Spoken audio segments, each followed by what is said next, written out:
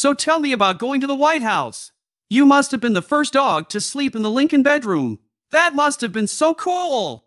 Not so fast, Mr. Duggar. On February 11, 1861, my buddy Abe made a few parting words to all of us gathered at the Springfield train station as he headed to Washington to become the President of the United States. Here is how I remember that famous farewell speech. My friends, no one, not in my situation, can appreciate my feeling of sadness at this parting. To this place, and the kindness of these people, and my dog Fido, I owe everything. Here I have lived a quarter of a century, and have passed from a young to an old man. Here my children have been born, and one is buried. I now leave, not knowing when, or whether ever, I may return, with a task before me greater than that which rested upon Washington.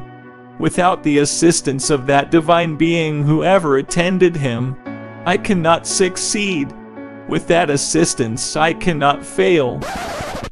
Oh, and Fido, can you meet up with Mrs. Lincoln behind the train station for 1 minute?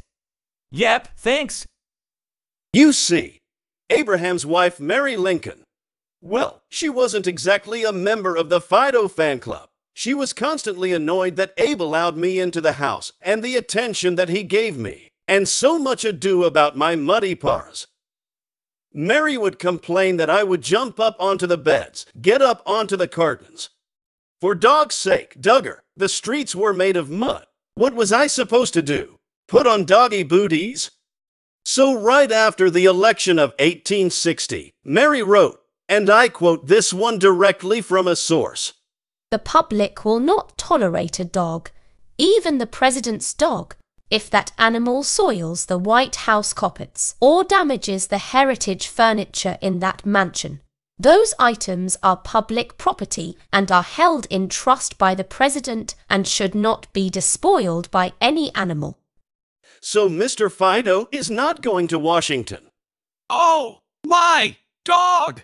That must have crushed you. And sadly, I never felt the gentle touch of his large, careful fingers on my furry back ever again.